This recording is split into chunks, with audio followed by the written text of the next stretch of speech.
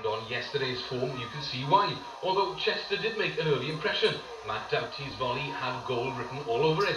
Roger Freestone, though, isn't one for sticking to the script. His excellent reaction, keeping Swansea on level terms. And when they created their own chances during the first half, they tended to come Jason Price's way, which was unfortunate really, since he left his scoring roots at home.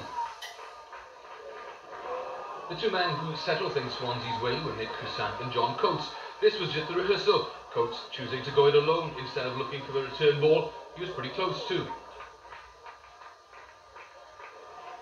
Next time around though, and from a little further out wide, Coates delivered the goods. No secret that he's got a great left foot. Nick Cusack's not a bad header of a ball either.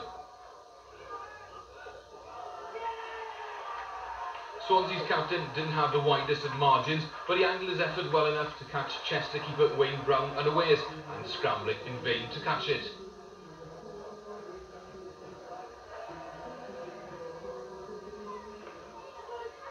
Chester could still have snatched the point, but when the ball comes back off the post from a yard out, you can safely assume that it's someone else's day.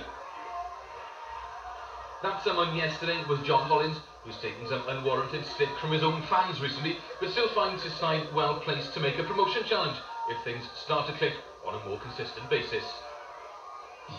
Yes, that timely victory takes Swansea up to 10th place in the 3rd Division, just a point behind Plymouth, the side in 7th.